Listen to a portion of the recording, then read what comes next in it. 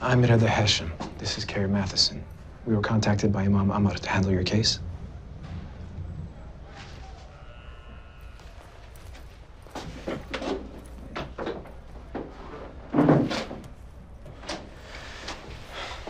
How are you? I'm ready to go home. I bet. No, I'm serious. I'm late for work. I can't lose my job. Here. Write down the name and number of your boss, and I'll reach out to him as soon as we're done here. You guys are gonna get me out of here, right? We'll know more after the arraignment. And when is that? Couple of days, early next week. Next week? We'll get a copy of the criminal complaint later today, and that'll give us a better idea of what to expect. But I didn't do anything. This is bullshit.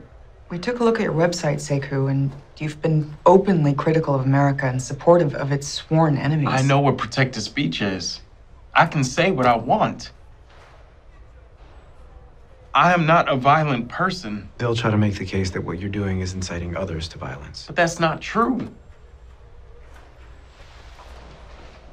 The Imam says you're a regular at the mosque. Tell me, when's the last time you heard a khatib speak to the congregation about Abu Ghraib, or Guantanamo, or drones, or torture,